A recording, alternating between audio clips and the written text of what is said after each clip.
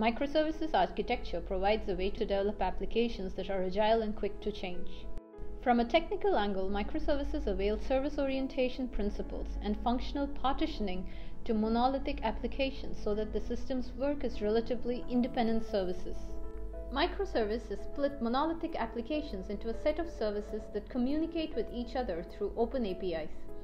With an open API economy, banks get an option to introduce their customers to new products and services through collation among the business units within a bank, across industries, and between banks and other complementary sectors of the economy.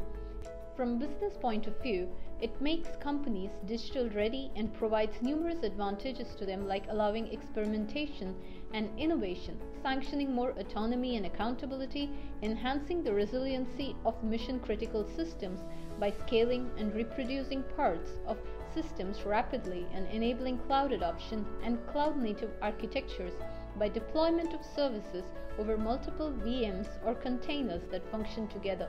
While microservices promise a better future to the banking industry, it would require banks to rethink their operational support, delivery methodology, and required skills. Only those banks that will consider an upgrade in process, technology, and people will be able to leverage the power of microservices and utilize it to the maximum.